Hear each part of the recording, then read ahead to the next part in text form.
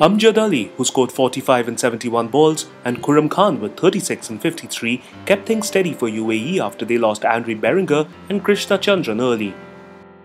Shaiman Anwar, though, was responsible for giving the UAE innings impetus as he scored an 83-ball 106 with 10 fours and 1 6.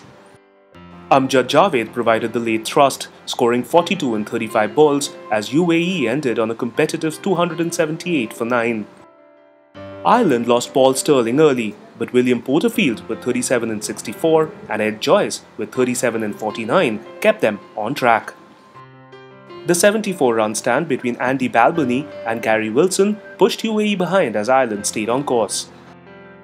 It was Kevin O'Brien who made the difference, scoring 50 of 25 balls with 8 fours and 2 sixes as Ireland won in the final over.